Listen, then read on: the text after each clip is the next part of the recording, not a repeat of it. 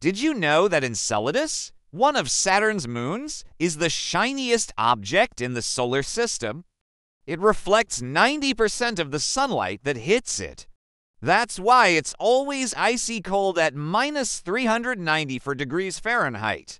I find it fascinating that something can be so far away and still be so bright. If you're wondering why it's not hot, it's because the sunlight that hits its surface is mostly reflected light from the sun.